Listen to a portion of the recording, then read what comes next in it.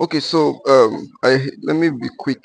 I want to show you how to work with your lace. So this is very important. I don't know, some people might not know how to do their work with their lace in this kind of way, because some might be using hammer or stronger tools to break their beads. Whenever you break your beads, you always observe that some of your strongest beads will tear your lace fabric, and it will look messy at the end of everything. So there is a perfect way to go about that for your fabric not to get messy. And what I normally use is, sometimes I use scissors, but the best tool to use to cut off your beads is your cutter. So this tool is very necessary and it's very important when it comes to cutting off your beads for your fabric. So what I normally do is I get the point of where I want to sew. So I have 1 inch for my sewing allowance for this my lace which I'm making now. I have 1 inch for sewing allowance and I have half inch at this upper part. So what I'm going to do now is to use this cutter now to cut off that 1 inch which I need. You can cut more than 1 inch, which is like 1.5, 1.5. So you can go ahead to cut 1.5, but I prefer cutting 1 inch so that when sewing as well, you also work, you can see what I'm doing. So when sewing as well, you also work with your cutter. So if you go ahead to cut more than 1.5 inch, some parts where you sew, you will see some empty spaces and it won't be nice. So you need your beads to be aligned with what you're sewing, because after you cut off all your beads, you are going to place it on your fabric, where you are going to stick your lace to your fabric before you sew. So there's a point, sometimes you stick it to your fabric and there are some excesses on the lace part and you are going to trim that off. So what I normally work with is this, because this works with me. If I want to sew, this is beside me. So whenever I sew to a point where there is stones, I use this to cut it off. It is very easier to use because it is small than using your big scissors. To it will be difficult, and this makes it easy. So what I'm going to do now is to cut it around my 1 inch. I'm going to cut my 1 inch, just like you can see. It is very easy to use this tool. This is your cutter. So in case you don't have, go and get this. It is very easy to use, to work with, and it is far more better than breaking your stones with your heavy tools.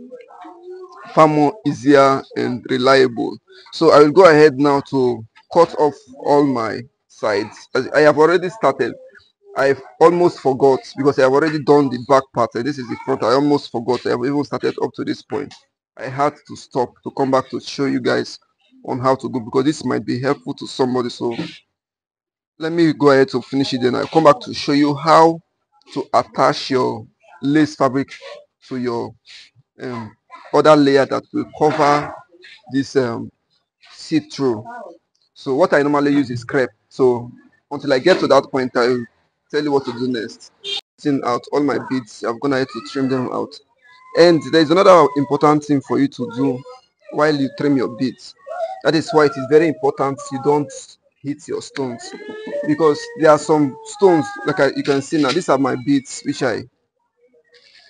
I got after losing it from the main fabric. So these were the remaining beads which I have here. So I just want to show you with these beads, because there are some fabrics you can't find their beads in the market. So if you go ahead now to break your beads with your stone, how will you be able to get your beads back? Because you might decide to replace some parts with your beads.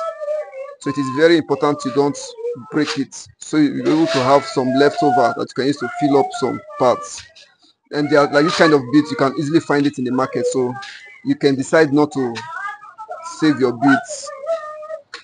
I just want to use this as an example for you to understand.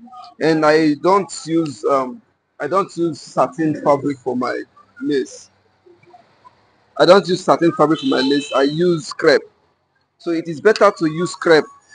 For me, I prefer using crepe, because crepes crepe works with lace, because lace is stretchy, like you can see now. It is net, and while crepe as well stretches. But if you are using satin, it is stiff. So even if your skirt is a little bit tight, the crepe will work with the lace hand in hand. English. It will work with the lace. So when you wear it, it will fit very well. So I will advise you use lace, but it depends on how your client is paying though.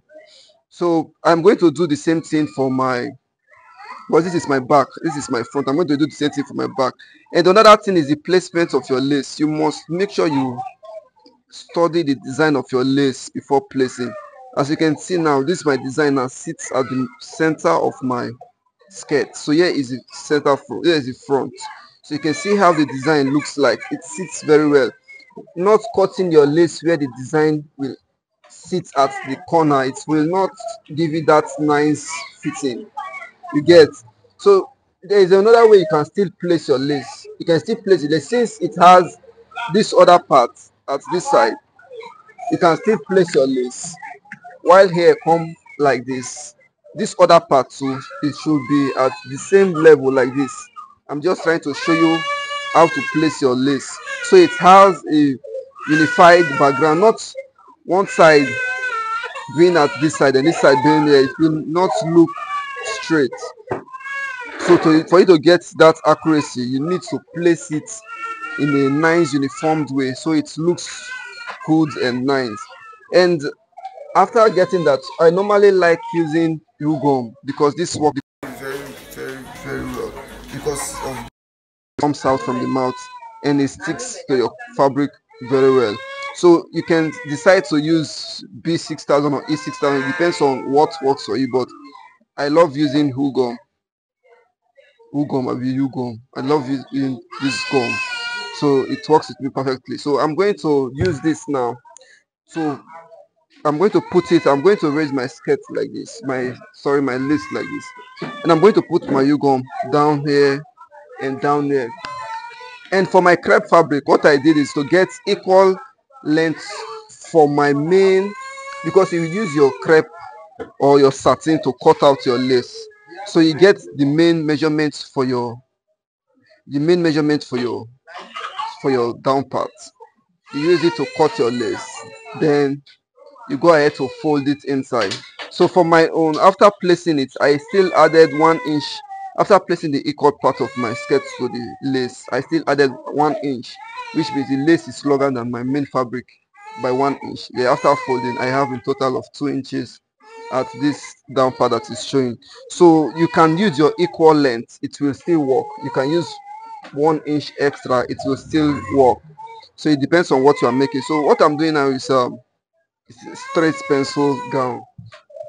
So you can decide to do flare if you wish, or this with time I will show you guys on how to do that, but I don't know yet.